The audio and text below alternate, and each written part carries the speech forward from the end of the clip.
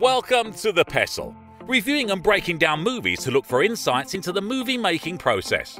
Hosted by Drugs. There's no problem that a little coke and pop rocks can't solve. Let's dim the lights and start the show. Welcome everybody to The Pestle. Today's show is brought to you by the Winchester. Have a nice cold pint and a good time at the Winchester. Welcome everyone to The Pestle. I am Wes. And I am Todd. And this is a podcast for filmmakers, usually, and the film fanatics, made by filmmakers and film fanatics. And today we are actually joined by an incredibly special guest from the Down Under. Joe Howells is in studio, or remotely in his studio, as can be. Welcome, Joe, to the Pestle podcast. It's so good to be here and so good to see you guys. I'm in my own studio here. With is that Barad-dûr in the background? What's the that is so that's Barad-dûr, signed by one of the sculptors, Stephen Saunders. And I'm not going to give up the movie secret for how the eye of Sauron is being lit right now. It's so good to see you, my man. It is so good to see you guys' faces. It's been too long. It really has. It really has. How is life out there? It's amazing. I should say kia ora katoa from Aotearoa, New Zealand. It's so beautiful here, and it's been so fantastic being in a place that really knocked this COVID thing out of the park. I mean, It's crazy. I had 4 weeks of lockdown, and honestly, I wanted a little bit more. But it's been just kind of like, other than the fact that I'm still working from home, most of life kind of just returned to normal. So, other than the global economic impact and the fact that I really want this thing to just end so everybody can come roaring back from it, which I have a feeling we're all going to come roaring back from this. It's been really good, but like everybody else, I've been salving myself with films and art and music and the Pestle and reading and audiobooks and stuff. So, in that way, I've been kind of keeping my heart healthy.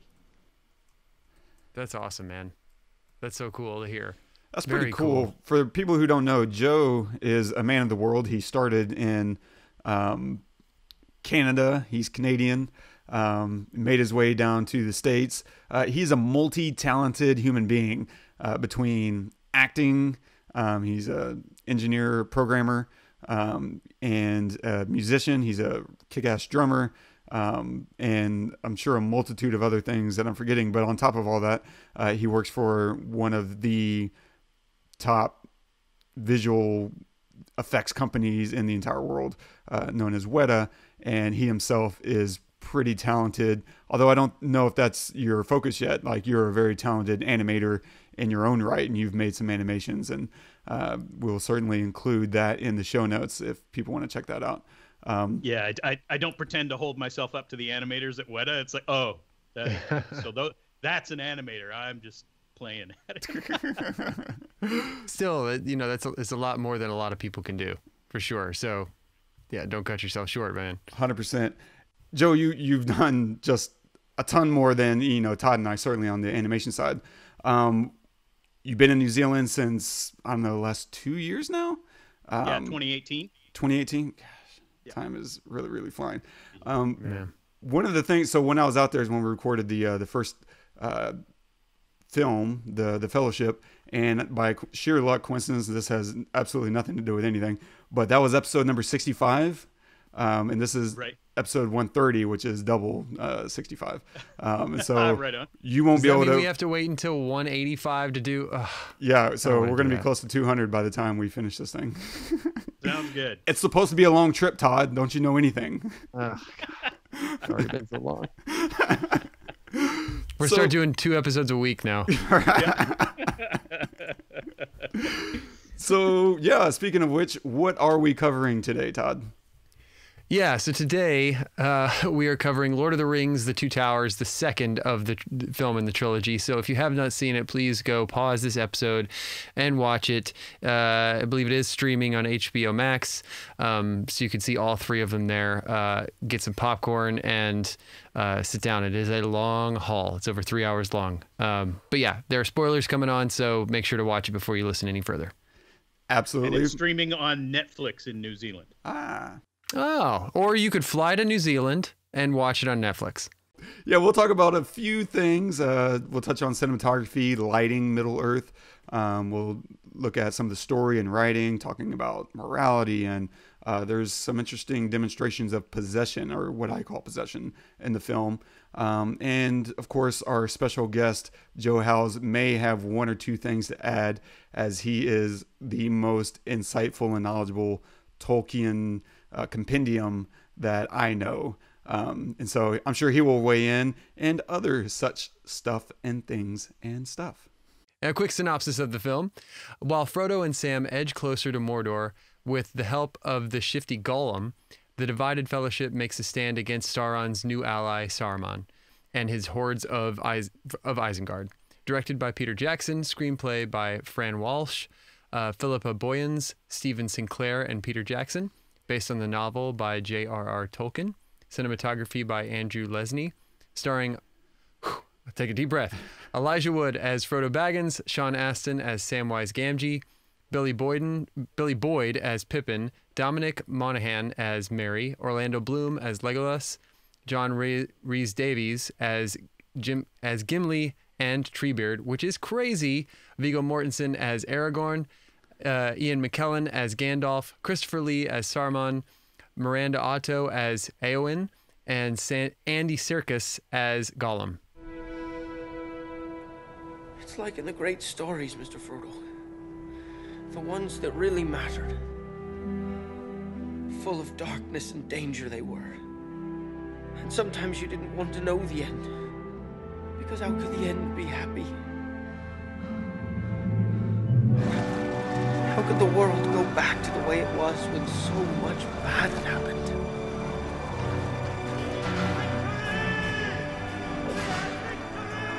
But in the end, it's only a passing thing. This shadow, even darkness must pass. A new day will come. And when the sun shines, it'll shine out the clearer. Those were the stories that stayed with you. That meant something, even if you were too small to understand why. But I think, Mr. Frodo, I do understand. I know now. Folk in those stories had lots of chances of turning back, only they didn't. They kept going. Because they were holding on to something. What are we holding on to, Sam?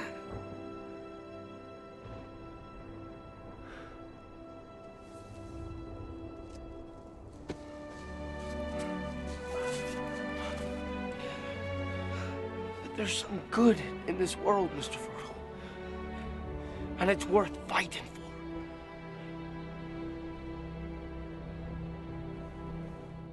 Man, the look on Gollum's face in that scene just slays me.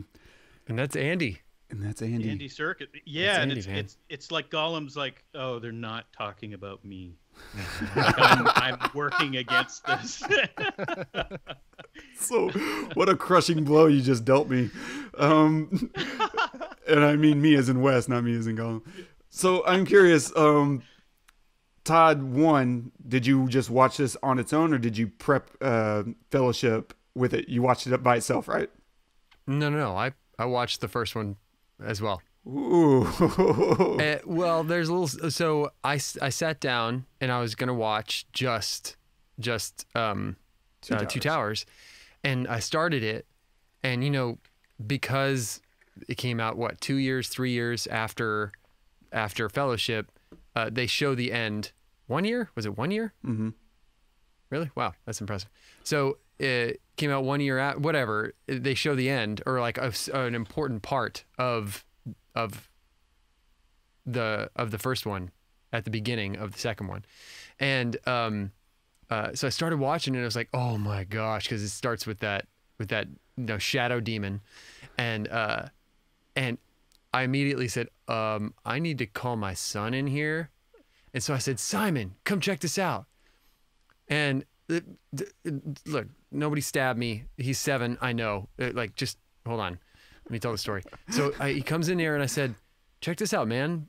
Do you want to watch this? He's like, whoa, what is this?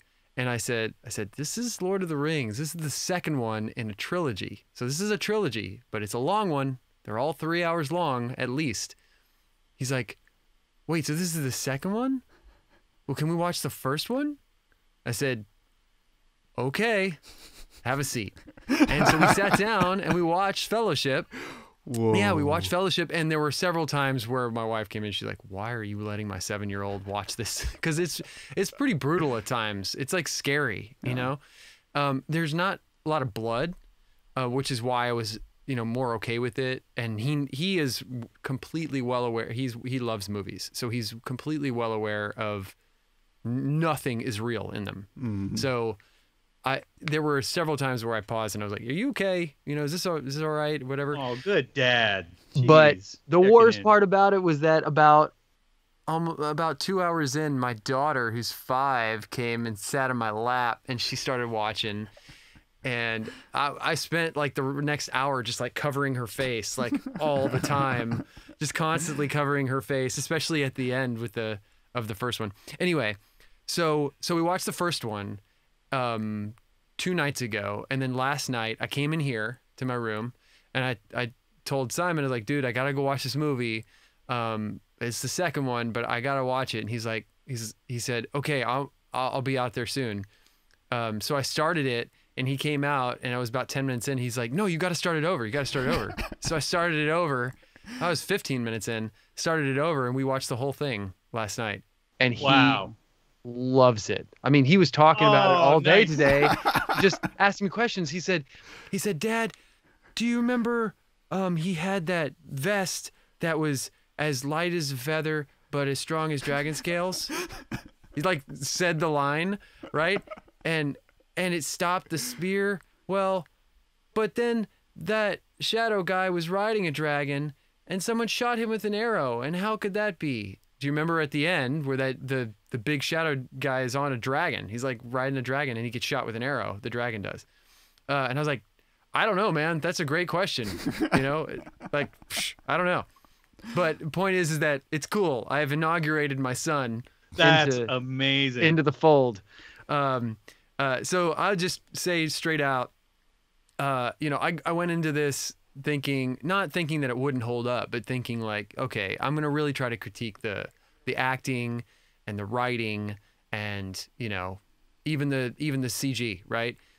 And yes, of course there are moments where the CG isn't perfect, but I mean, as a story, it just doesn't really get any better than this. And the second one is my favorite because of Treebeard.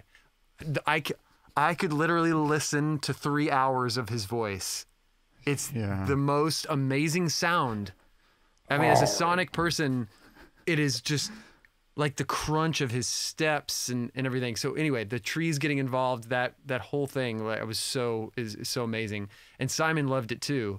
The acting was wonderful and fantastic, but I was really that was probably my least favorite part of it was the acting. But for the most part, I'm just in, right? And so I forgive a lot of it because I love the writing so much and I love the story, and I'm wanting it to take me from one scene to another. So I'm wanting the next scene while I'm in the current scene. Does that make sense? I know this is important right now. I know going to kick Saruman out of the king is important. I get that, but I want to get back to Gollum, and I want to get back to Frodo, and I want to get back to there's all these places I want to go, but I have to be in that moment. And so I'm constantly in the moment knowing it's important, but then excited to go to the next moment. And when I get to the next moment, I'm excited, but then I want to go to the next moment. And so I'm not even really thinking about, was that line delivered well? Except in for example, but I did love the acting. And so, for example, Sean Astin is fantastic. I just, those lines that he has to deliver in that way are so easy to fall flat and fake. That one in particular that you played, that is such a hard line to deliver believably. I mean, I could sit here and practice it and regurgitate it, right? But is that going to be believable? Especially in a setting that's as fantastical as this, and almost like, I mean, the word is kind of a little, it could be campy, right? It's just like there's dragons and there's, you know, walking trees and there's elves and, you know, all this, you know, D&D kind of thing. So it's easy to kind of dismiss it as this, you know, just kind of like fanatical, like, you know, this guy who lives in his mom's basement, you know, like creating this thing. But really, it's so real. And so, and even my son, he like understands the meaning about, you know, the ring being a metaphor for allowing material things and money and things that don't really matter to change you, to physically change you, right? And that was what Gollum represented. And he felt sorry for Gollum. There were plenty of moments in that movie. He said he was like Frodo. He was like, I feel for him. I'm not afraid of him. He was destroyed by this thing, but he was once Smeagol. He was once one of us, and that's still in him. And then it's so brilliant, him warring with himself in those moments. And I mean, I could keep going on. I want to stop because I want Joe to chime in here, but I love it. It's my favorite of all of the three. So nice. I just wanted to pile in on one thing. So my partner hey, come into the frame for a second. This is I say partner because that's how we describe our. Where has she been? Hey. We lost you. Oh, they lost us. Yeah, there you are. Okay. There Okay. So my partner and I have had acting lessons here in Wellington with the woman who was the casting director for Rings and The Hobbit and stuff, Liz, the wonderful Liz Mullane. Wow. And she said, so speaking about Sean delivering those lines, she said, if you're ever in a Peter Jackson film, you will be handed rewrites right before they call action. And you know, some directors are okay with some improvisation and walking outside the lines, and some directors are like, say the words, don't change anything. And PJ is one of those directors, say the words. We've crafted the shit out of these words, so say them all. And there's actually, if you watch the making ofs, there's a little contest where PJ just handed, I think it was Billy Boyd and Dom Monaghan, a rewrite right before they're about to speak. And it's like, and Billy tries to get it. He got one word wrong. He's like, no, wrong. And then Dom got it exactly right. It's like, there, you win. But so the fact that these actors are delivering on that level and possibly being handed a lot of last minute rewrites, like on set after you've memorized everything. You guys are both actors. You know how tough that is, getting a rewrite like the night before. So that speaks really highly of the caliber of the talent that they had on there. The other thing I was going to say is that the great Canadian screenwriter Tony Binns was my first dungeon master in Dungeons and Dragons, and he would run campaigns where he Tolkienized them. So we'd always get in a group, and he'd always split us up, and he'd always focus on one group and get them to a cliffhanger, and even the people who aren't playing are like, holy shit, what's going to happen? He'd go, and you guys, and he'd switch, just go, oh man, and he took that narrative element that he just loved, that he just kept on giving you these cliffhangers, and then let's go back to this, just to build up that excitement, to get you excited about, this next thing. Okay, well, I'm upset we're leaving this, but oh man, I'm so into this.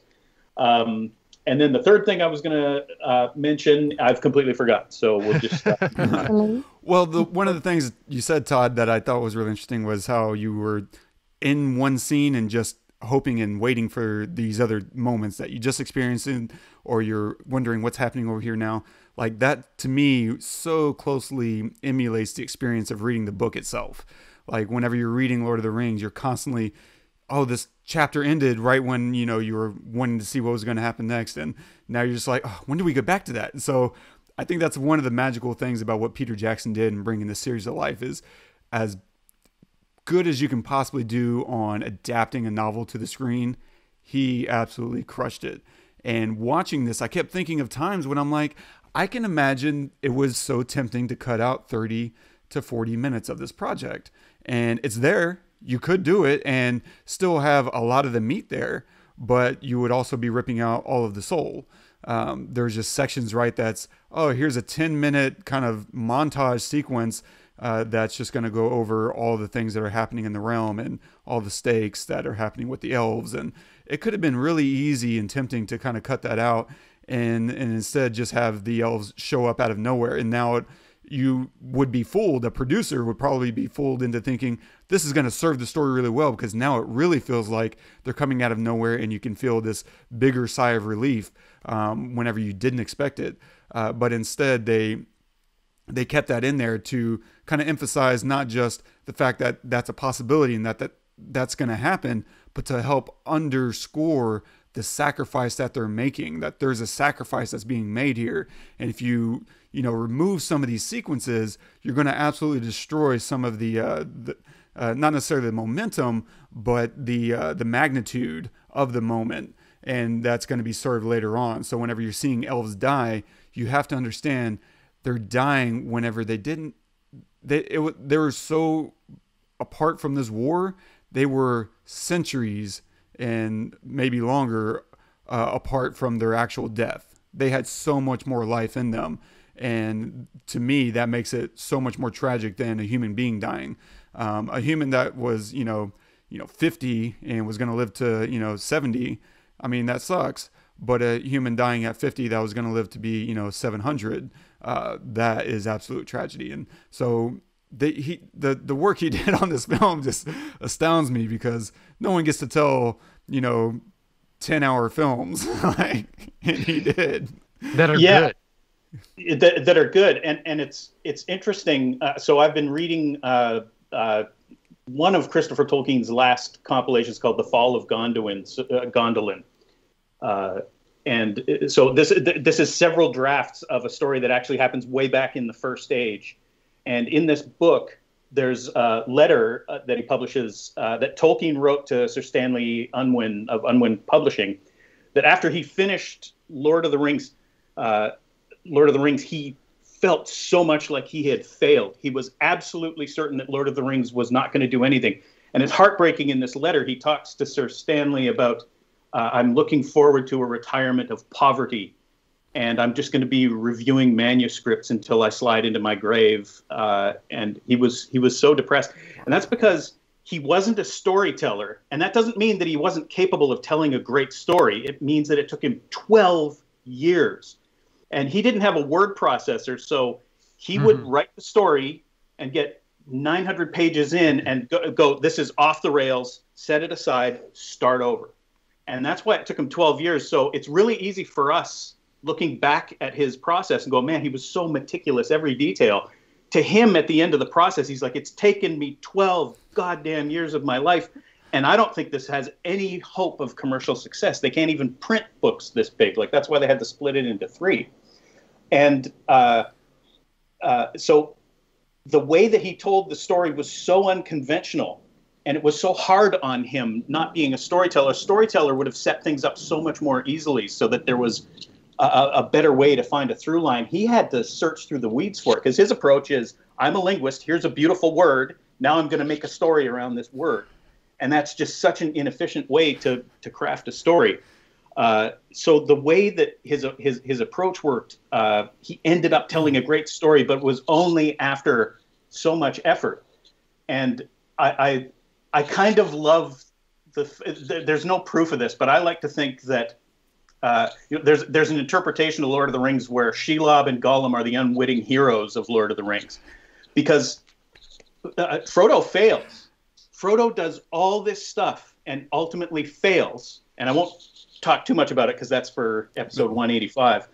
But does that erase the fact that he's a hero? He actually turns into a villain at the last minute. But is he still a hero? And I think I think I mean, my answer is yes. And I like to think that that's a little bit of Tolkien forgiving himself, that I went through all this stuff and ultimately I haven't done I haven't tied this story into this great universe that I've built that later Christopher published in the Silmarillion. I just like to see that moment as Tolkien going, I still went through all of this, and that time that I spent was valid, and I forgive myself. So that's so good. Like, so let me just run through a few notes because there's so many things. And at the end of this, Joe, I forgot to tease this at the beginning, but I have a quiz for you to test your Lord of the Rings Tolkien knowledge. Oh, yeah. There was a quiz at Weta, and I failed so miserably.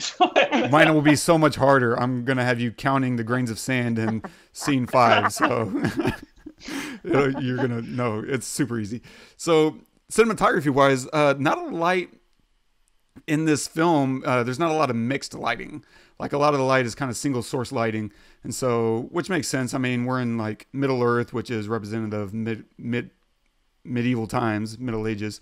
And so usually, you're dealing with one uniform color from one light source, like the sunlight or the moonlight, or fire. That kind of they use fire usually kind of as the most often way to mix in light colors, because that's kind of the only color temperature that's going to differ from, a moonlight, especially, or dusk. And so just kind of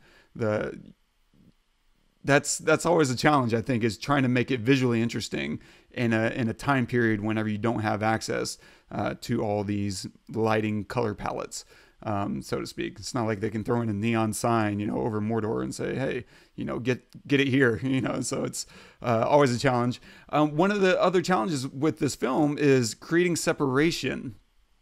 And so creating separation when you're supposed to blend into the background is really tricky, right? Because normally in a film or a scene, a video, you want to create contrast between the actor and the background. And you're often, trying to contrast the wardrobe against the backdrop. But for characters who are hiding, right, contrast creates danger. So if you have these hobbits who are trying to slink through the countryside unnoticed by anyone, especially, the bad guys, well, then they should blend into the environment for their own safety. If you don't do that, if they're suddenly wearing, neon green whenever they're supposed to be, in brown, then that's just going to be a bit of a sight for anyone who's looking for them. The Nazgul are suddenly flying overhead, and you're sending up, flares. And so that does create a problem, though, because even though we don't want them within the story to draw attention to themselves, we, the audience, need to help identify them within the frame. And so drawing attention to them within the frame is kind of a cinematography trick of, well, what do we do? And in their case, I think, they seem to do a lot of 3-point lighting setups, which is, kind of a main light and then a fill light and then maybe a backlight to help pop them out of the background. And that backlighting, also, what I call a rim light, that does a lot. That's that kind of very light colored lighting that's going to kind of outline the hair usually, or the shouldered. And that in itself creates contrast between them and the background. And then on top of that, it felt like they often tried to position the actor against a more shadowy background. So even though they couldn't necessarily create contrast with just pure color blocking, they could try to create situations where they would be standing in front of shadows with a strong backlight. And I thought that maybe the easiest way for them to do that seemed to often be, well, let's shoot a little bit more towards the sun, or maybe side lighting from the sun, so that all you need to really do is kind of bring in some balance. And in their case, I'm sure they had like some 1Ks that were out there, they were blasting into their actors' faces. But if not, just some nice hard bounce to fill in their face. Now we have some nice bright light so that we can see their eyes and see their face. But if the sun is in the background, then what that also means is that if there's a tree or a bush in the back, those items are going to be backlit, and it's going to create shadows on their front, and that's going to allow you to have some contrast against the rim light that you're creating. That could also be the sun, but I don't think they necessarily relied on the sun for a lot of the rim light. It seemed like they were just off camera blasting some pretty hard, I don't know, Joker bugs or something like that, in order to. Because if you're battling sunlight, you have to come with a much stronger light. And I don't know if y'all realize this, the sun is a very powerful light. There's a lot of energy there. I know. Just You're kidding. We drop all the knowledge here on the Pestle. Oh my gosh. And then the other. I was just gonna pop in here really quickly. So I watched the 4K remaster of the theatrical, which is also HDR, which means high dynamic range. I wanted to capture some stills for this podcast, but HDMI's HDCP wouldn't let me capture stills. But I was going to say, speaking about, there's a shot when they're running across Rohan, the three of them, where they're running into a sunset, and it's actually the sun. And Heather and I did some comparisons. So on the 2K without the HDR, they're just silhouettes, but with the HDR print, you actually see the rhythm of the fabric in the silhouette. So you can see like Gimli's cloak moving around as he runs and stuff. And yeah, with those 4K, I remember what I was going to say before, Todd. The remasters look great, but I find that if I just don't think about it for 15 seconds, I'm in the story and it's invisible. And it's just every once in a while there's a beauty shot and I'm like, oh, 4K, HDR, wow. And then I'm just back in the story. So Yeah. I would add two comments to that. For one, just to get on my film horse, like that's the beauty of film. Like there's so much detail in the film. Whenever you go back, 10 years later, rescan it, like there's so much more detail there, that's you can pull back out for something like an HDR pass. So great call. The other comment I was going to make is I think because I watched this on HBO Max because I only own the extended editions and we wanted to cover the theatric versions. I think watching this on DVD is a better experience for me.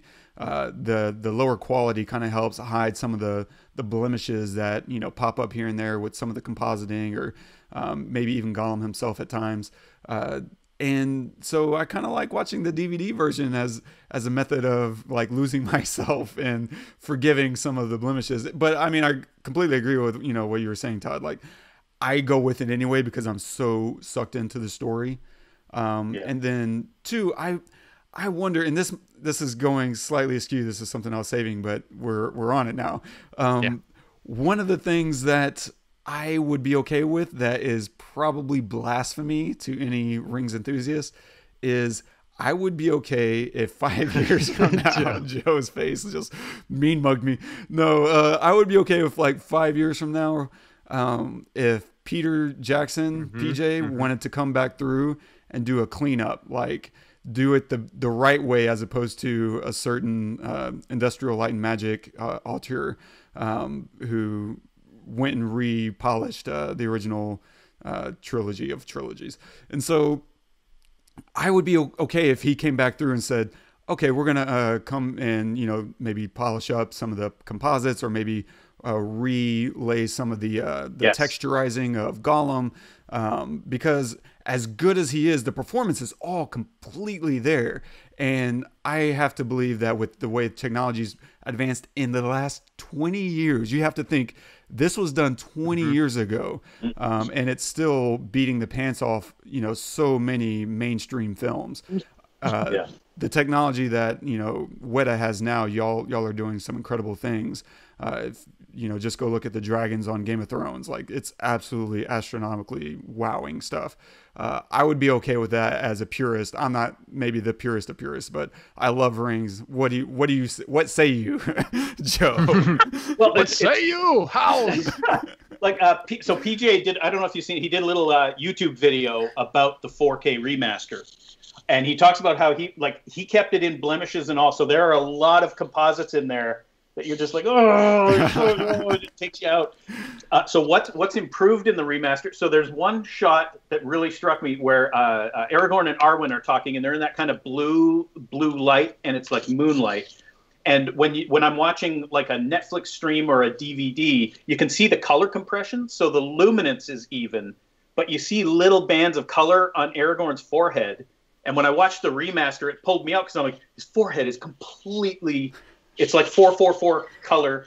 And I apologize, anybody who isn't in film, you don't know what that means, and it's way too boring for us to talk about. But it's just, there's no, the color and the luminance are completely even across his head, and so that's where I was like, okay, that was money well spent, man. I was really glad to see that sort of stuff. But it's interesting that he was really careful that we didn't. They did online some effect shots, from my understanding, just to re-render them at a higher resolution, but they didn't change anything. It was just a remaster and just recolor. So, but if he did do that, Wes, in 5 years, it's not like if you do that, you got to do the whole thing. Like, you can't just do like a scene here or scene there. Yeah. Because then that just makes people mad without making a huge difference.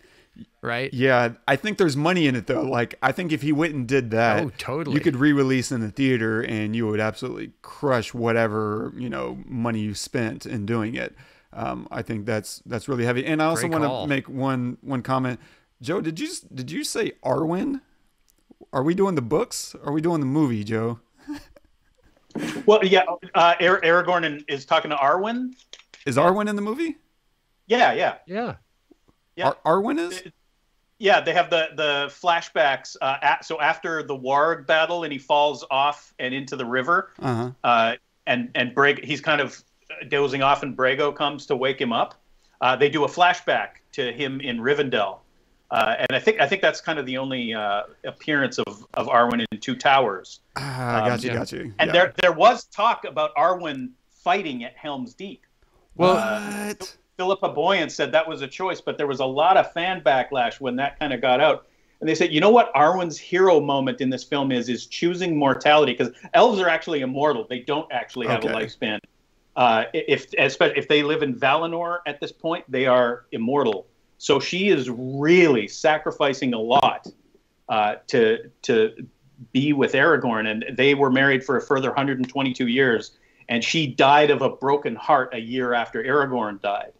And imagine being an immortal being and you don't die of, being attacked or something. That she died because she missed him so much after that 122 years. So I really like that they decided to honor that heritage of Arwen rather than kind of putting a sword in her hand and forcing her into a masculine role. It's like, let's leave her in her feminine strength here. That her strength was, I want to be with you. Let's be together forever. She's also in the scene where all the elves leave Rivendell. Yeah. Yep. In this one, so she's in it twice. I guess. I think. Yeah. No, you're absolutely. You know what? I was confusing Éowyn, because they combined Éowyn. They collapsed two characters for Éowyn, didn't they? Yes. Yeah. Éowyn. Yeah. Good call, man. I can't remember the other character's name. Yeah. You're absolutely right. So that's where I was getting tangled. Yeah, I was confusing Arwen with the other collapsed character, and I thought you were going like 30 layers deep on us, and I was like, whoa, crap. But the other kind of rewinding a little bit and like creating separation, they obviously also use like depth of field, just creating a little shallow, and all those things combined kind of help separate the characters when it would have been very tempting to I don't know, figure out another way to make them pop out of the background. Cinematography wise, another thing I like that they did that I don't see a lot of, generally speaking, is they use slow motion as a transition element. There's that scene when Aragorn returns from having almost died, right? And he kind of dramatically bursts through the doors to talk to King Theoden.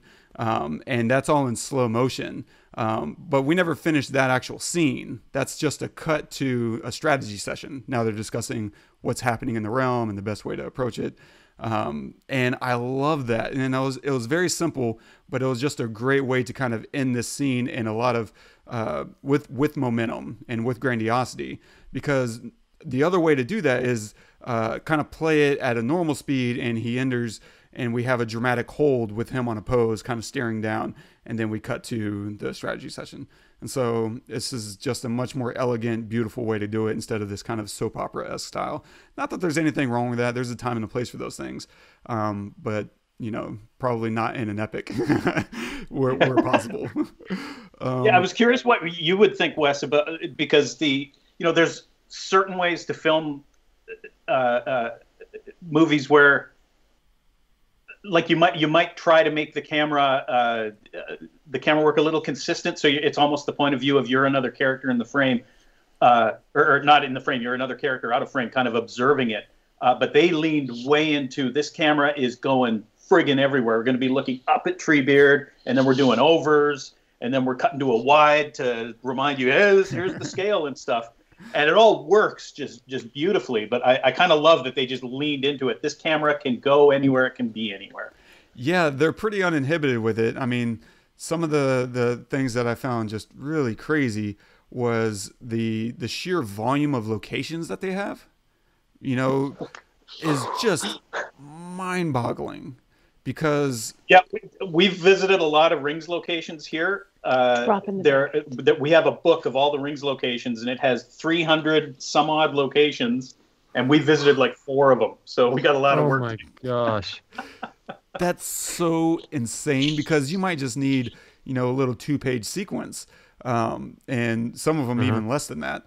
But in order to get that scene, to get that 2 minutes of footage, it might mean traversing, you know, to this other side, because you have to understand that each of these characters, especially in this film, not as much in the first film, in this film, everyone's gone haywire, right? We have, 3-4 different storylines diverging into different locations, which also mean different features depending on the route that they're taking over the land. So, you know, Frodo and Samwise need to be in this rocky, you know, kind of place, and now they need to be in the marsh, and so in order to do that, not just the crazy amount of, you know, location scouting, but also whenever you're talking about the variety of shooting styles, like, they're also having to haul out cranes and dollies, you know, helicopter shots, and if you do a helicopter shot, of course that means you need to stage the scene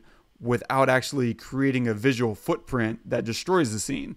And so there's just so many things that you have to keep your eye on, so much coordinating in order to get all this done. And then the sheer manpower, I assume, in some of these shots is just absolutely astronomical. And this, I feel like this would be one of the 8th wonders of the world in my esteem. Like, it's and it's funny. Look, I've had a couple of just personal film projects that I do here, and man, I don't know about the rest of New Zealand, but Wellington is like, oh, you need wind? I'm calm today. Oh, you need sun? Oh, you need sun? Clouds. You need clouds? Sun. It's just. And so, like, watching the making ofs, I would have washed out of annoyance at the weather so much of this, because you'll have a whole crew. It's like, well, we're shooting a sunny scene today, but here's a snowflake, so we're doing. So yeah, props to them, man, because they went to every location here and just muscled through it. It's just incredible. It really is. It really is incredible. Man, I'm split. Like, I'll say real quick that I'm excited and terrified about Dune, just from the standpoint that HBO Max today announced that they're going to release it over HBO at roughly at the same time that they're releasing it in theaters. And that scares me for the future of theatrical releases, just because I think they're so scared about the state of the world today and how the theater is going to fit into it because of the pandemic, that they're not really thinking clearly, because that also means there's an absolute bent up hunger for theater and live shows, and those things aren't going to go away. They're going to explode if they just hold on just long enough. I'm hoping that gets retracted. Yeah, really, that's what I'm hoping. Yeah, because that would be it's criminal to release that movie in that way. No.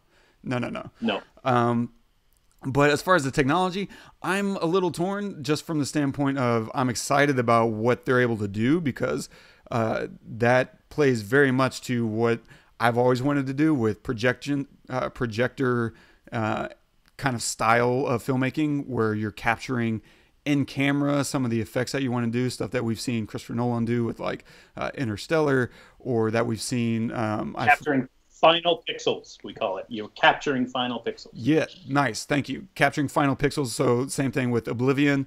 That was the first film I remember seeing that actually decided to do that, and it was wildly beautiful, just because you're able to use the light from the scene instead of The green screen is providing the light to you. You have to light as if there's a sun out there. You're having to light as if there's a sunset back there. And it's just not the same. You're never going to, get that exactly right. Whereas if you just have that projecting, you can use that light for your scene. And that changes everything. But there's so much incredible stuff that's going to come out of that. The thing that doesn't excite me about it is that feels a million miles away from me. Like, I'm never going to have access to that.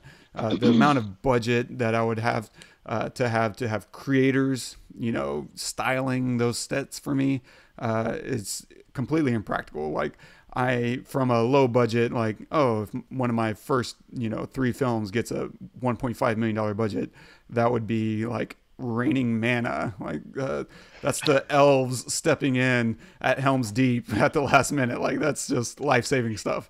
That's so good to hear from someone who's in it with like the people who make the greatest things, Yeah. So to answer you, my thoughts on that is that there is no way that theaters are going away.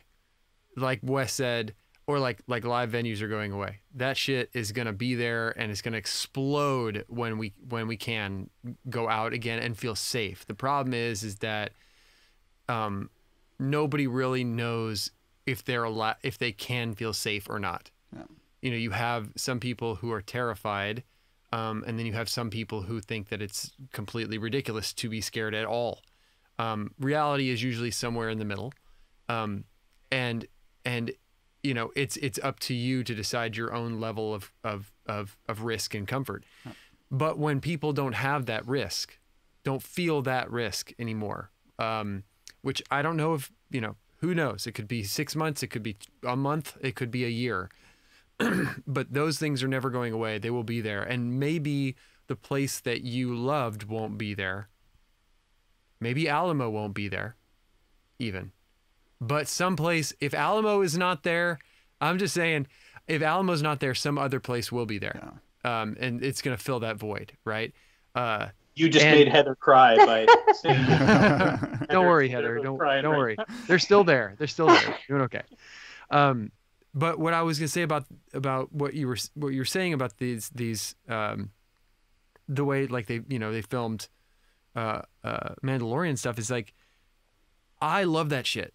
Yes, I'm not going to have access to that. Wes, you're not going to have access to that, but it doesn't even matter. Like, what like good things are coming out of this terrible time, and the good things are these massive advancements and creativity in order to still create, right?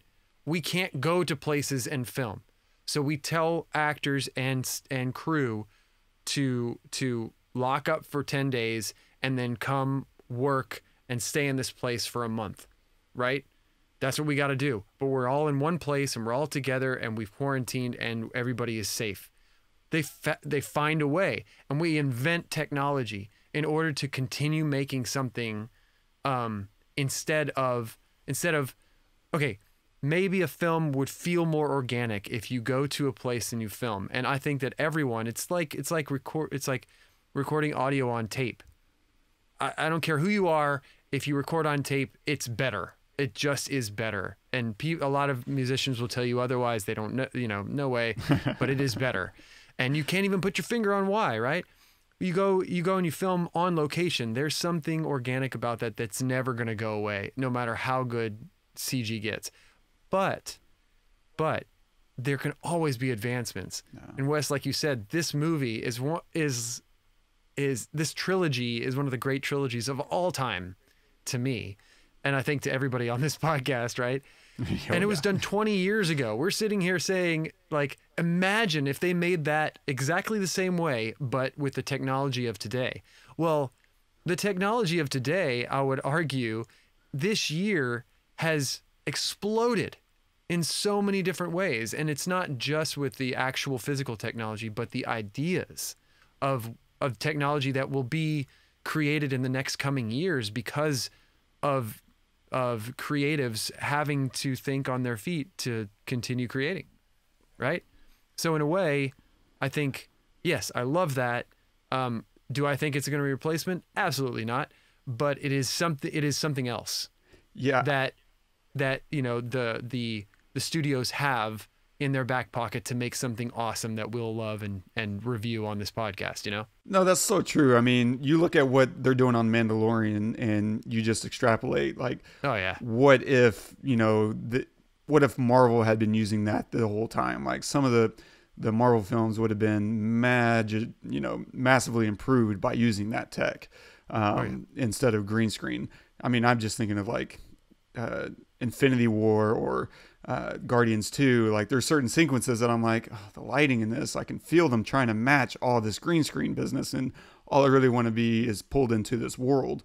And so, yeah, I mean, it's super exciting. And if there's anyone that should have it in their hands, it's, And you and I in the indie world, Wes, you and I have painted a lot of fake zombie eyeballs and had to match motion and all kinds of stuff. It's great to free artists from that kind of concern because it's very mathematical. It's not very creative work. Yeah. So when you can just do that and you put something in a layout, and now the light and the lens distortion matches and everything matches, now you can tell the story and free the artist from worrying about the technological aspect of it. And to do that properly, you need unbelievably smart people like our Jorg Bungert or Nick Booth or Matt Mueller. Those guys are unbelievable. I think about them every night whenever I'm falling asleep. Yeah, I'll bet you you're thinking about them right now. It's all I think about. And so, yeah, I mean, but you're absolutely right. Supporting the story is the number one goal, no matter what. If a film gets too caught up in the technique or the effect, you usually have to worry and have some concern if it's going to be a good story. And because that's ultimately what we're all showing up for, or normally. And in this case, like, the story and the writing was, I mean, obviously you have Tolkien who laid the groundwork. The reading Rings isn't like super satisfying for me, but watching it and experiencing the story absolutely is. And Peter Jackson just did time and time again, like, an incredible job. One of the things I love about this movie, is how it begins. And, Todd, you pointed that out, like, starting with Gandalf falling and going through this battle with the Balrog is absolutely amazing. For one, just on a practical level, like, a fast, exciting start to the film. And that's really important, especially in this film, because this is a really long film. And so you want to make sure you grab the audience's attention right out of the gate so that you can remind them that, yeah, this is an exciting story, but, forgive us, we're going to walk you through the middle of nowhere with two tiny people. So just hang on. We'll get to it. And so seeing him battle the Balrog, helps also sell his reappearance later in the film. It's a great way to hide a rehash of the last film, because that's always a problem with sequels or continued stories, even in books, is how do you remind people what happened before? Who are these people? How do you do it in a way that also helps bring along anyone who missed the previous installment without losing the rest of the audience? Because otherwise you might get pulled into like boredom or tedium as you do like this 5-minute last time on Lord of the Rings. These are the kind of things that we forgive in TV shows where they do a recap of the last whatever. But whenever you're doing it in a novel or in a movie, much more delicate. Novels, I've read so many, book series where they spend roughly half the book reminding you of what happened in prior books. And they do it in this very sneaky way. They try to do it in the sneakiest way possible by just hiding it within the story itself, whether it's two characters talking to each other or just doing it piecemeal as it's relevant. Like, Aragorn not yet recovered from the fight against the zombie horde or whatever it is. Like, they try to just insert it. And so in this film, he did very little. Like, he kind of relies on you in this, not just having seen the film, but just kind of going with it. Because on the one hand, if you just watched The Two Towers and you'd never seen The Fellowship, you would understand everything that's happening. All the story elements are right there for you to kind of follow along, but you would be so much more enriched having seen The Fellowship, because there's moments that you understand between like Gimli and Legolas where you don't understand what it means for Legolas to step in and threaten someone else who's threatening Gimli. Like, if you just see that and you're like, yeah, of course, why wouldn't two buddies stick up for each other? Whereas if you watch the first film, you have some inkling of understanding that there's bad blood between elves and dwarves. And so the fact that there's a friendship is already kind of meaningful. The fact that one is willing to die for the other is like, not heartbreaking, but the opposite of whatever heartwarming. Yeah. Like that's really, you know, important storytelling elements. And so he did just this very sleight of hand, masterful way of making sure you understood these characters. But to be fair, Tolkien did a lot of the groundwork by making these all very distinct characters in and of themselves.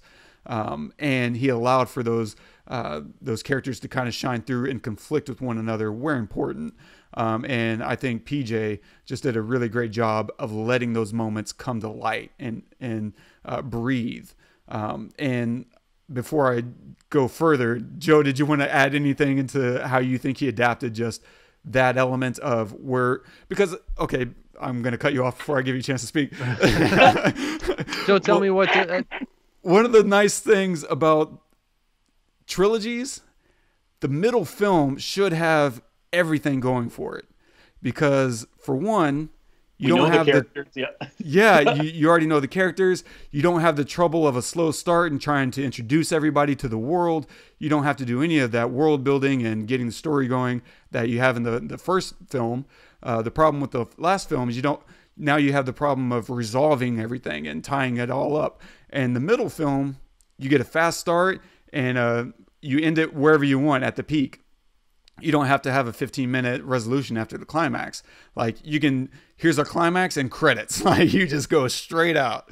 And so it's all fun and very little like labor. Like, you just get to have all the best parts that you want and tell the most compelling story. And so this is a lot of people's favorite of this series. And I think that's probably got a lot to do with why, because you don't have any of the concerns of a first or final film. Absolutely. Yeah.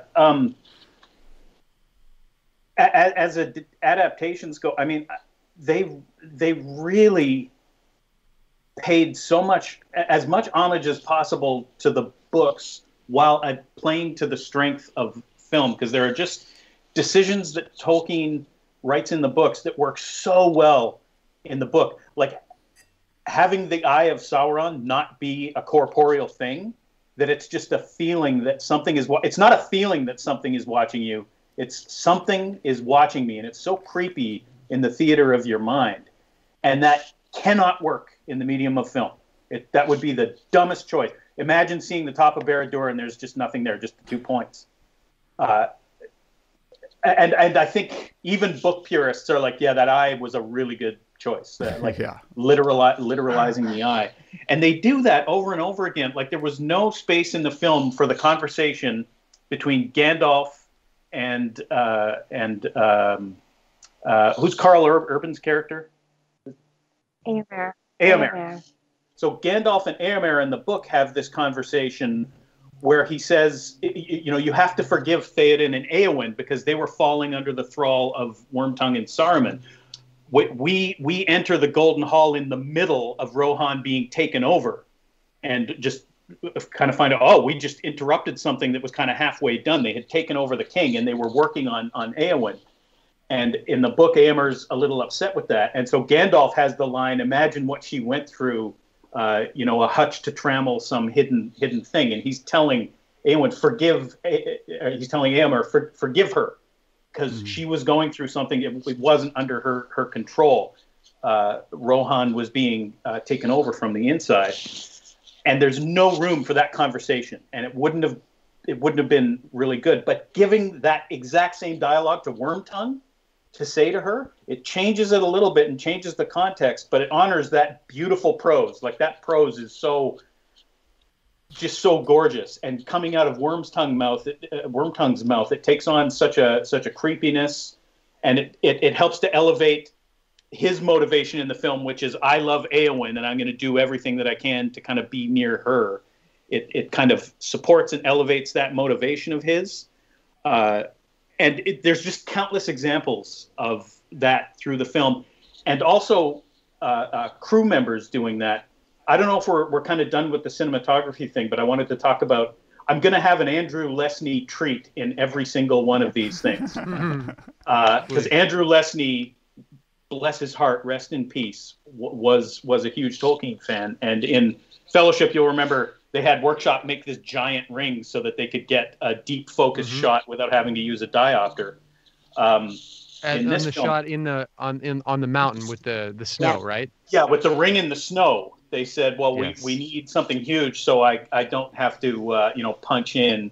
I want the depth of field to be all the way out there, and I don't want to use a diopter. 3-second shot. Yeah. That's it. That's it. 3 seconds and make a giant ring. Yeah, that ring exists somewhere here in New Zealand, and I'm on a quest for that ring. I want to find it. There you go. Uh-oh, a quest.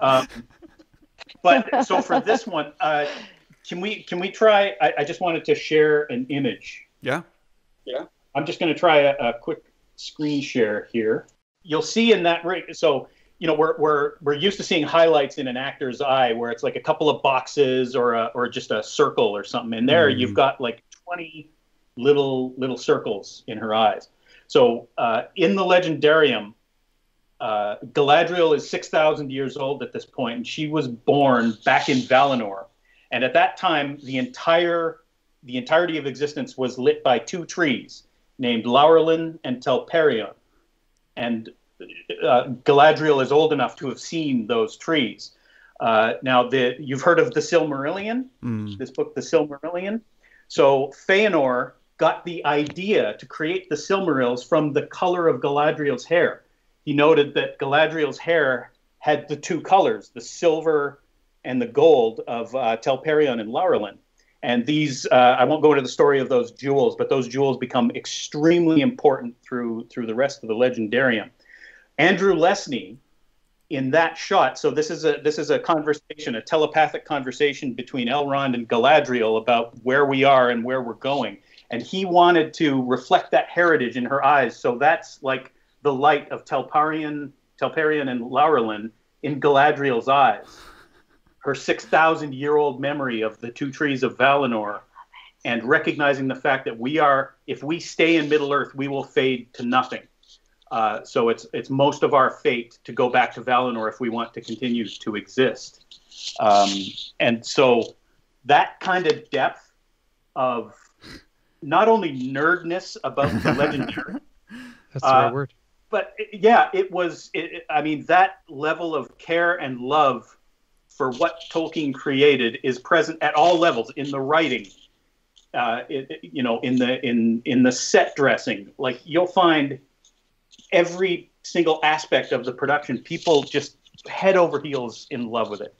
And I think that's kind of the fertile ground in which, if you just make a film, you can't help but honor that heritage and make it the best adaptation in this medium possible. Yeah, that's kind of the goal, right? Whenever you're going to make something like this, you want to Wizard of Oz it. You want to make sure no one's ever going to try to remake this one. Yeah. Because it's funny, at the time I was watching these films, like, this is ushering in a whole new era of filmmaking. This is going to change everything. And for me, not a lot has been able to reach that pinnacle. And it turns out 20 years later, it's like, no, this was like a insane high watermark in fantasy filmmaking that I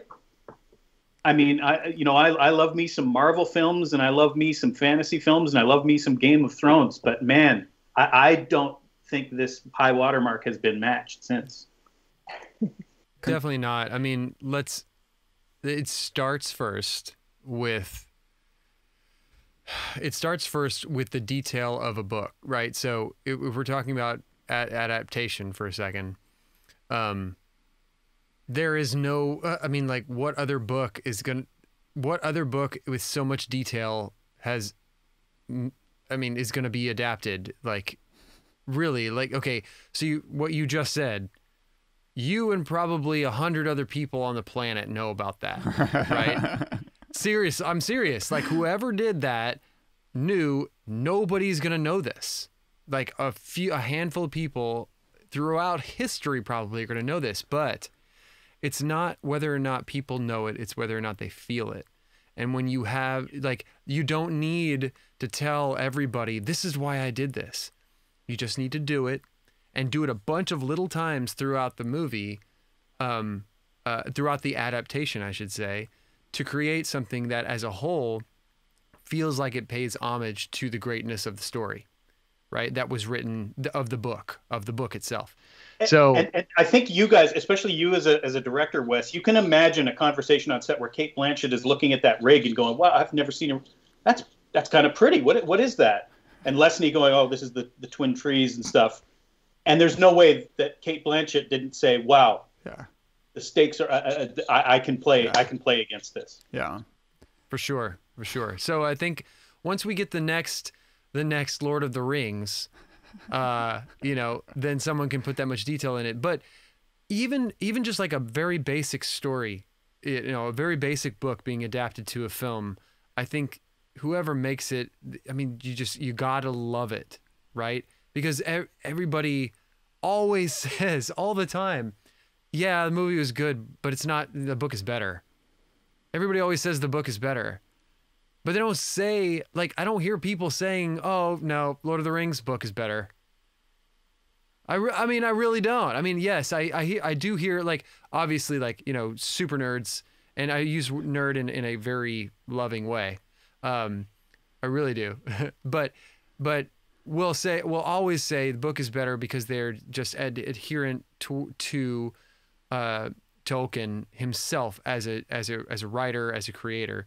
But like, we're filmmakers, right? So we can look at this from both angles, storytellers and filmmakers, right?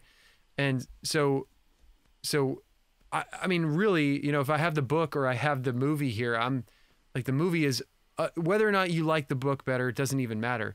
The movie holds up 100%. It's because of those little details, man. Yeah. I mean, not just because of them, but I would say that the difference between like this adaptation and most others, even really, really good ones, are those little details. There, you probably know 100 more that we don't know. Yeah, I'm sharing my gory detail. Yeah, that all add up. These little things that all add up into something that's great. Yeah. As opposed to something that's good. Did you? I don't know if you guys saw. So there's an author named John Acuff who tweeted, "In the history of literature and cinema, is there a movie that was ever better than the book? I'm having a hard time thinking of one. Can you?" And there's a screenwriter named Josh Olson who just said, "Stop with this snobbery," and he listed like 30 movies that are better than the book. And he's like, what was it? The Godfather, Mary Poppins, Wizard of Oz, High Fidelity, Jurassic Park, The Graduate, No Country for Old Men, The Ice Storm, Misery. And he just went on and on and on. And it was so great. And to Acuff's credit, he was like, you know what? You're absolutely right. Like, he admitted, I just got owned. But that kind of plays into what I was talking about, the deification by book snobs of authors, that authors can do no wrong. The deification of authors and the vilification of filmmakers all the time. Yeah. And I like both books and movies, but books are written by people with faults and they're imperfect. And Tolkien considered himself a failure when he finished these books. So I love the idea of other artists being able to come in and provide their view of the reality and not treating Tolkien canon as the Bible. I don't want anybody to go in and change Tolkien's canon. I don't want another book written called Lord of the Rings where somebody changes a bunch of stuff. But adapting it to other medium, let's bring other diverse viewpoints into it. Absolutely. I mean, one of the great things about this story, and one of the reasons I think it's so universal, is it's a movie about good and evil and how we see each other. Like, the morality of this movie kind of stands out without ever feeling like you have to ascribe to any particular belief. By making it fantasy, you got to explore some of these concepts without actually trying to enforce or be dogmatic about any particular worldview. He got to create an entirely new world and say, here's right and wrong. And now you don't have to feel either part of the right or part of the wrong. You can insert yourself wherever you see fit. And I think most human beings are going to side not with Sauron, but with the ring bearer and, the fellowship. And this movie is great because it doesn't just, say, yeah, it's about good and evil. They go through great pains to test the characters with moral choices. And this film is filled with this, with all kinds of choices, some more direct than others and not more obvious. But should the Ents go to war? There's this moral choice that they're wrestling with of, should we go? And, the morality of, Merry and Pip are of course, you're a part of this world. You should absolutely go. One of the things that's kind of an unasked question in that little dynamic is, was it right to ask them to go to war that they didn't see as theirs? But I think it kind of resolves itself very nicely by showing them that they were involved all along. They just hadn't yet realized it. Seen it yet. Yeah. And so that revelation, just pays big dividends. But there's all kinds of other moral choices. Is it okay to lie to Sméagol in order to save him? Of course, that creates a complication in Sméagol that, hurts the whole cause in some ways, in this film or in the future, the next film. But should Faramir let them go or give them over to his father? That's a moral choice that he has to make in the moment. He has the power. And in this movie, we see time and again that the desire for power or more power is a very corrupting element. But Faramir has that choice to make. He also has to decide if he's going to take the ring for himself. He's in that authority, that power, and he has that moral choice to make. You also see Gollum is an incredibly interesting character because it would be easy to write him off from a writing perspective as just a foil and someone that is just there to kind of play a part. And instead they give him a very rich storyline where he fights his alter ego in the hopes of restoring his humanity. That's such a incredibly interesting storyline, where it's only really made possible because of the way Frodo treats him. And of course, and what's really, I think, powerful about that whole trio is Sam's judgment also made it unsustainable. It didn't matter how hard Gollum or Sméagol was trying to do the right thing. Sam was never going to accept him. And so whether or not I think Frodo ended up betraying him as it's viewed by Gollum, even though what he was doing was saving him, that nuance and complexity is completely lost on Gollum. But that nuance is there in the film for the viewer. And the fact that we have to wrestle with all these things within us and fight for Gollum and hope for Gollum that he will understand is all the moral elements that's being asked of you to understand and explore within yourself. That, is right there. It's in the text, and it's incredibly well transposed by Peter Jackson. Because otherwise it just becomes very kind of hammer on the nail, just constantly beating you over the head with this, that, and the other, instead of saying, okay, is it right to do this thing? Do you think this character understands what's happening? Even though it's never expressly said to the audience what's happening. They never really, hammer that home. They just expect you to understand and follow along the moral dilemma that Frodo is going through. And then, you also have the evil characters, so to speak, that are going through their own, issue. I don't want to call them issues, but their own struggles for power, because that desire for power is very corrupting. I mean, Saruman abandoned all his ways in search for more power. And that's a very sad story, especially whenever you see, what Gandalf was expecting of him, what he was wanting from Saruman. And to see what he's come to. And you also see that reflected through Treebeard, right? Treebeard was like, no, Saruman's one of our friends. I used to walk and talk with him as a young sapling or what have you. There's this depth that's built through these characters that even though we never got to see Saruman as a good guy, we get to feel what he was like as a good guy through the other characters and their expectations of him. And that's just all richly layered and beautiful storytelling about the power of the ring and the power of power itself, the desire for power, to some degree, material possessions, as Todd was saying earlier, and just the expansion of your own estate. and I feel like Joe is wanting to chime in right now. Yeah, well, so I think one of the central themes in Tolkien, spoken to us now from the trenches of World War I, is not only seeking power is dangerous, but wielding it once you have it. Even in small ways, you are going to hurt people that you have no contact with. And we've seen that in our politics. Even politicians we might agree with, wielding power, just wielding the power that they have, and kind of going, oh well, those people did that, it didn't happen. That stuff happens outside the edges. And as someone who was sitting there being shelled at the Somme in Verdun, he has an on the ground understanding of even wielding this power is massively irresponsible. And that's why you see things like, later, Gandalf's a little more powerful as Gandalf the White, but he's very sparing in wielding it. And that's because his Maiar form, he didn't want to go to Middle Earth because he was worried about wielding too much power. So like I said in our previous podcast, his power is inspiring others and just using the power where it's just, well, we need a little bit of juice here. So 100%, man, watching the bad people just, I have power and now I'm going to use it. It destroys them as well. That's so good. So good. One of the tricky things that this film does really, really well that most films fail miserably at is what I'm going to call demonstrating possession. Like if you ever see a film where someone is fighting this internal battle with a demon inhabiting their body, right? A ghost possessing them or something. It's always, it usually comes down to faith and just believe it away, just believe in the light or whatever.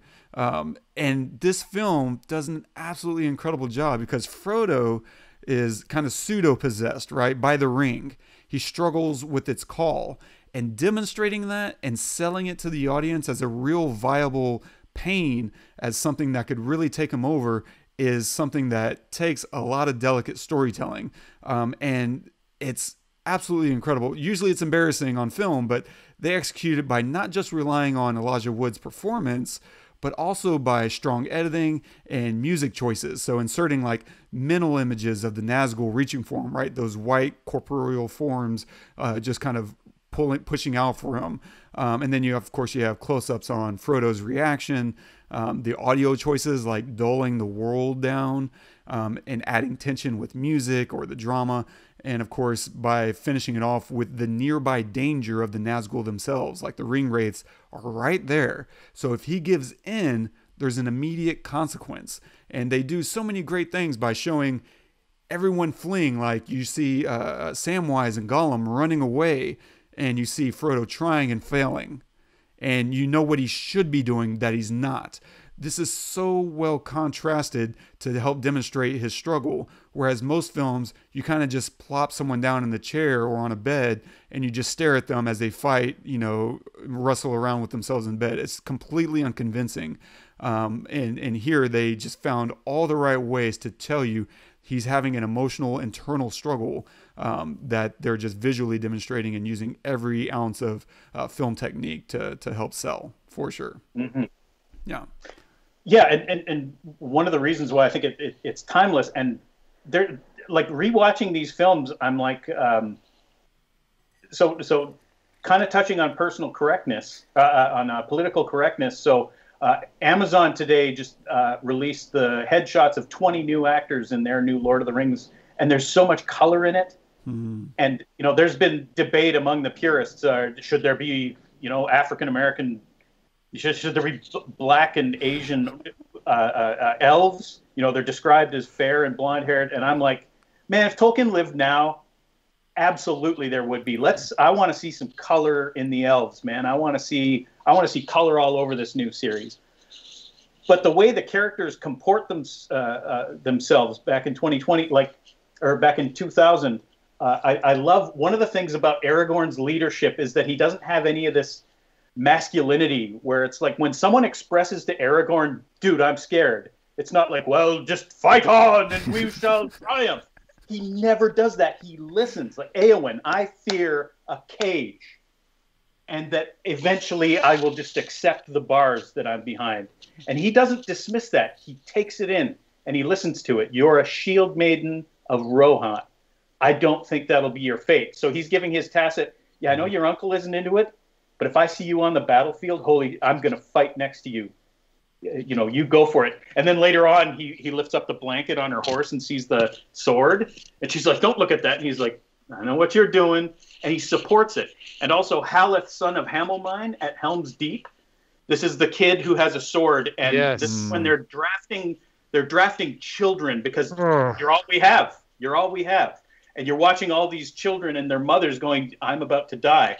And when Haleth says, the men says that we shall not live out the night, Aragorn doesn't do that kind of toxic positivity thing where it's like, just fight on and believe in the cause.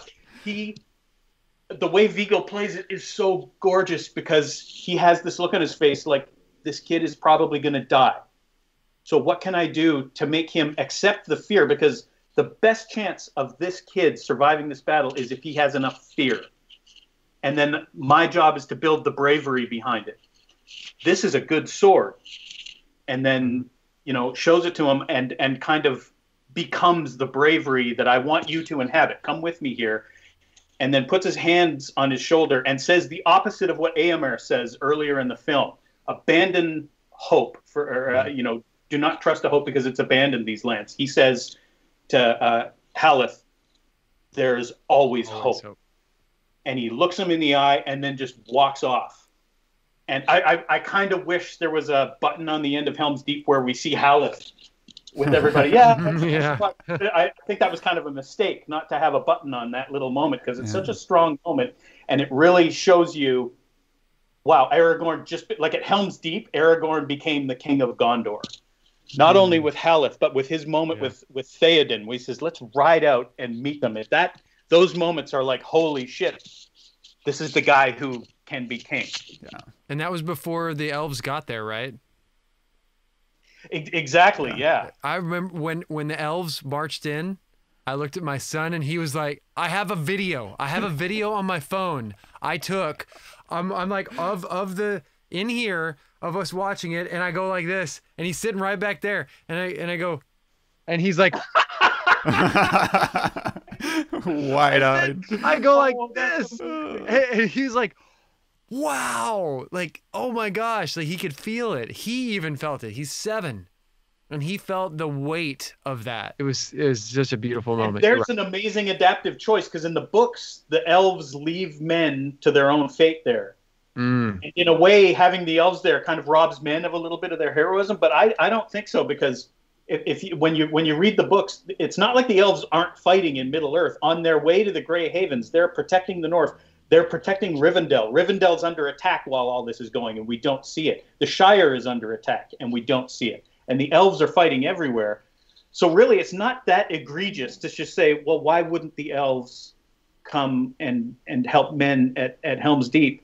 And maybe it doesn't work in the books, but in the film, I'm 100% there. It would have been a mistake not to have elves join them. And then Haldir having that moment of seeing he's dying and he's seeing the elves die. And one thing that some people might not know is the dead marshes that Frodo and Sam and Gollum are walking across. Those are the battlefields from the prologue of Fellowship of the Ring, where Thranduil from The Hobbit gained his bitterness because he saw all the elvish forces die. He saw his father Orifur die. He saw Gil-galad, the greatest battle leader of the elves, die there. And that's why he retreated to Mirkwood and said, I don't care about any other race but us. We're here for us. And there's that moment that when I saw it in the theater of Haldir looking at that, and it's like, oh my God, that he must be thinking, this is what Thranduil thought. Did I make a mistake coming here? Was it worth all this elvish blood to come and help these men at Helm's Deep? And it's such a nice little color. It's such a nice little nuance to those moments because eventually they are victorious. Yeah. But I just love colors like that. Yeah. And how badass is Legolas? Can we just say badass? He's just as badass as when I saw it in the theater in 2001. I looked at Simon. I was like, Dude, how cool is this when he gets on the horse? What was that moment where the horse is running past him and he just grabs the horse and it flings him up over and he lands on the back of it? I looked at Simon, I was like, what? This guy is awesome. And there are times where I'm looking at him like going down the stairs on a shield, and I'm like, oh, come on. Okay, that's really That's cool. pretty badass. Oh my gosh. He's an elf. He can just do it. It's fine. And I love what you said earlier about, just the new Amazon casting having just so much more color in it. Because that is one of the failings of a lot of fantasy worlds is it's very vanilla. Anyway, I wanted to move on to the final segment, which is where we put Joe through the paces. There are 6 questions. The last one is actually like a 2-parter. It's really 5 questions. That's kind of 6. Wait, I'm totally not bringing up Tolkien Gateway on my computer. And so these are incredibly hard. No, I'm kidding. These are very, very easy. I probably don't know almost any of these. I think I know 2 of these offhand, but the others I really wouldn't have known, including this. Wait, hold on 1 second. 1 second. Are you drinking out of a fucking chalice? Yes, Yep, you we're drinking out are. of- The hell are you? Our friends Alex and River in Austin gave us these dragon glass goblets. Here's Heather's one too. God damn, it's awesome. Everything about you is just cool. Okay, keep going. You have the floor now, Wes. All right. So question 1, Joe, what is the sigil of Rohan? It's the horse kind of rearing up on its Yeah, it's a horsey. on its hind legs. It's a horsey. That is the proper Wes answer. Okay. Something interesting about the Maris. So Shadowfax is one of the Maris. They can understand the speech of men, but they can't speak it, which is an interesting choice for a linguist to put into a book, because horses don't have the physiological ability to speak English. But Shadowfax can understand commands. He just can't speak them back. Question 2. Who's older? Yeah, I don't know what to say to that, Todd. What do you say to that? You say question 2. Who's older, Pippin or Merry? Oh, no. Ooh. Ooh, I have no idea. Who is older? Well, you got a 50-50 shot here. I'll Come on, man. Pippin. Merry is older. Oh, you failed. According Get to out the of stock text, market. Pippin was the youngest of the 4 hobbits who set out from the Shire, and the only one who had not yet come of age. Interesting. Oh, Joe. no way. Question number 3. What does Saruman's name mean in Quenya? I'm not sure if I'm even pronouncing the name of that Elvish language properly, but Quenya. Oh, my God. I have no idea. I didn't even know it was a Quenyan name, to be honest. Nice. Saruman means man of skill. Really? Okay. This is completely useless info, but I'm having fun. I'm just trying to test how far your knowledge goes. Okay, maybe an easier one, maybe not. Question number 4: where was Tolkien born? He was born in South Africa, right? Correct. Yeah. What was the name of the town? Bloemfontein, I think. Holy crap! Yeah, I wasn't expecting you to get that part, but it was Bloemfontein, South Africa. Jeez. Speaking of Tolkien, who were the Inklings? Question number 5. So the Inklings were a group of writers that included C.S. Lewis. Yep. Yeah, that's C.S. as far Lewis you don't have kind to Yeah. quote their Please don't make their me feel creed. like The that. thing about them is they lamented not having the books that they wanted to read, so they were like, we got to read them. That's So awesome. they wanted to read. And I think that's a good filmmaking creed too, is like make the film that you want that doesn't exist. Yeah. And so question 5B or number 6, depending on how you want to count this, is where did the Inklings meet? Oh, there's a pub in Oxford. I can't remember the name. Darren Ormandy would be able to tell you which pub that is. I'm sure he's been at that pub. Oh, I've been to that pub. Have you? Ooh, Yes. do you know the name Oh, of it? What? No, I don't. That would be really but cool. I've been there. I had a pint there. No I way. mean, there's no way I'm going to remember. But Todd, that's literally the only place in England that I want to go. to Oxford. To the Eagle and Child, which The is Eagle the name and of the Child. pub. That's it. Yes. You've been to the Eagle and Child? I have. No way. Yes, man. I saw a symphony and a choir like right down. There's like this round kind of amphitheater thing right down across the street from it, basically. But my wife was there at the time, but what's his name? Tom York lives there. No way. Yeah, they're from there. They're from Oxford. Oxford. So I was like walking around the streets looking for Tom York. I got did drunk not in know Oxford. you had a drink there. That's nice. I've wanted to go there for like the last, I don't know, 20 years. Like They have really cool. have a chalkboard outside, and they have Tolkien quotes that they write on the chalkboard like every day. It's like awesome. a different quote all the time. Yeah. Eagle and Child, also known as the Bird and Baby, or just the Bird. The Bird and Baby. That is so Bird cool. and Baby. Oh my god. Nice. Yeah, so I think that's pretty much all we got. This is easily a film that is 3 hours that we could spend 6 hours talking about. Yeah. And so with that said, I want to ask, what are you, Joe, going to recommend this week? Okay, so I am actually going to recommend. Where is it? Sorry, I'm just. There it is. So this is my newest YouTube subscription. It's called Cinematography.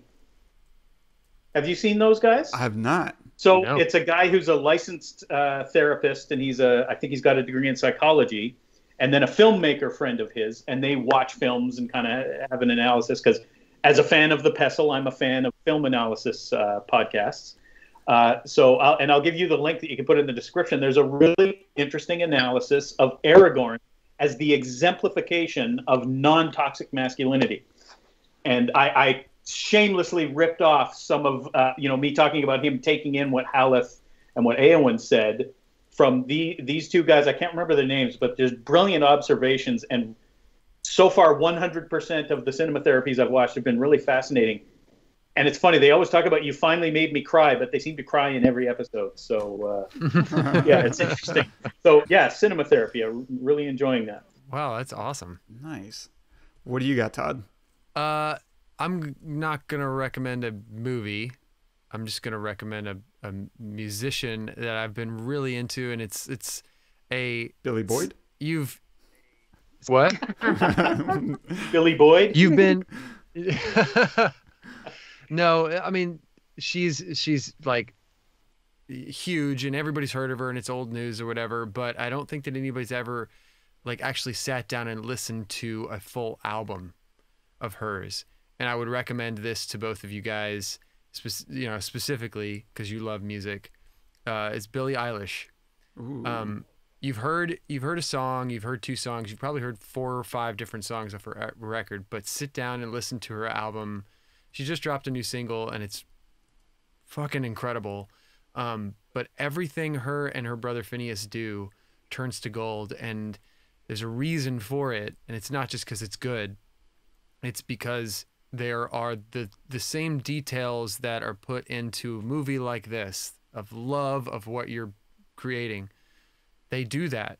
And they'll spend a week on a snare sound. They'll spend a month on her vocals. Like, it is painstakingly detailed, and it's beautiful, and it's simplistic, and you listen to it and you would never know there's 120 tracks on a song because you can only really hear 4.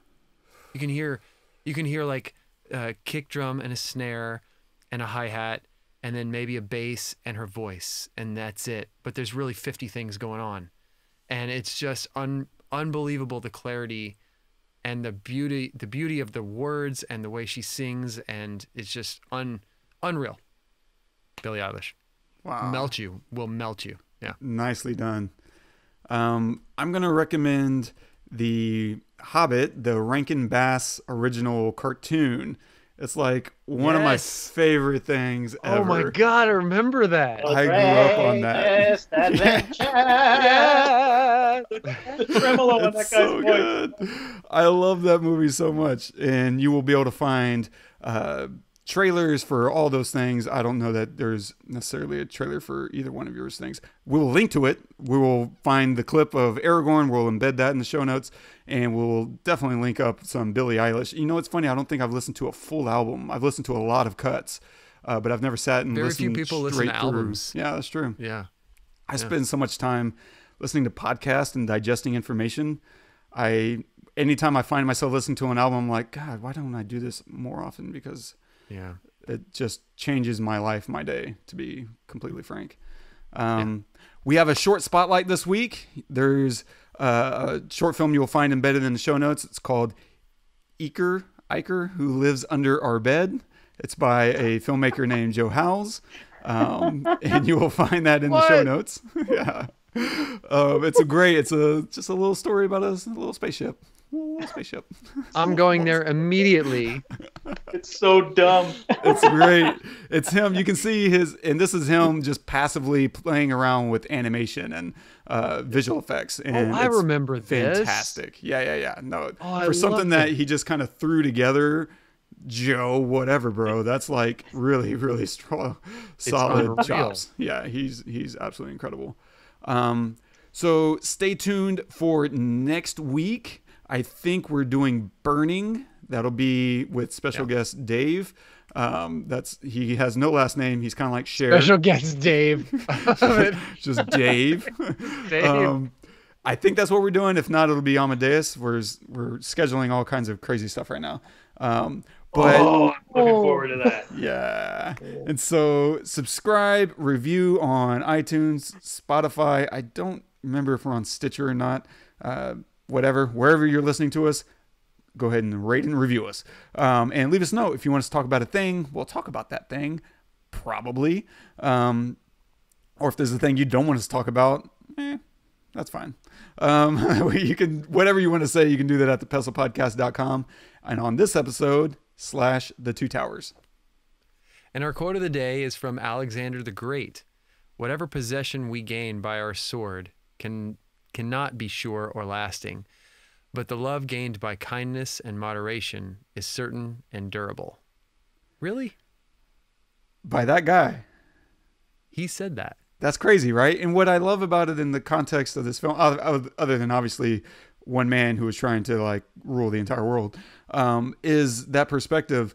And if you just think of what if Sauron had succeeded, and I love this perspective because it kind of says, even if he had won this battle, he would not have stayed forever.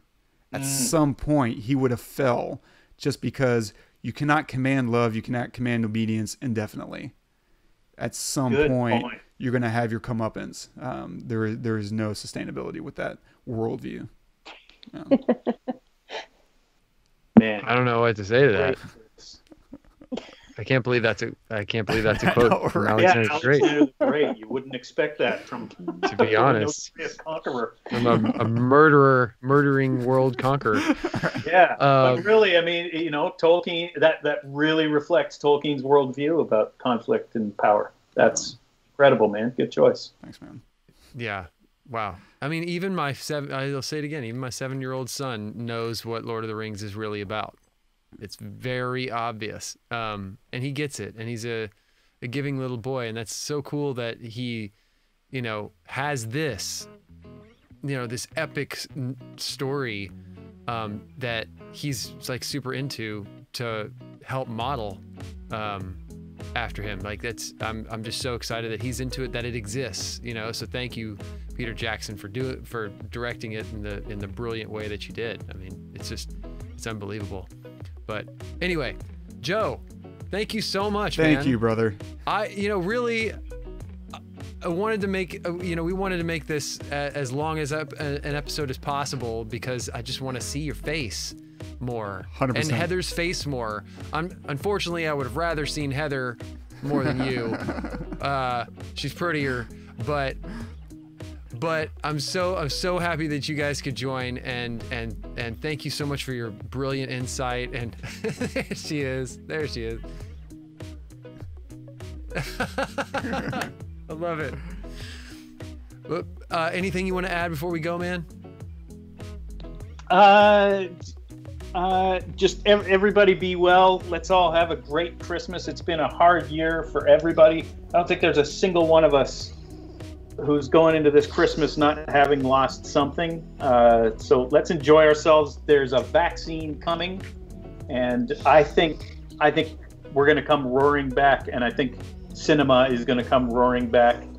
And I'm really feeling good about 2021. I love your undying optimism. That's fantastic. And it's infectious. And we're going to end it with that. Thank you so much for joining us, Joe and Heather. Really appreciate it. Again, like Wes said, please like, subscribe, share with everybody. It all helps. It really does. And tell us what you want us to review. We will review it. I guarantee it. Until next week, I'm Todd. I'm Wes. And I'm Joe. Go watch the movies. We love you guys.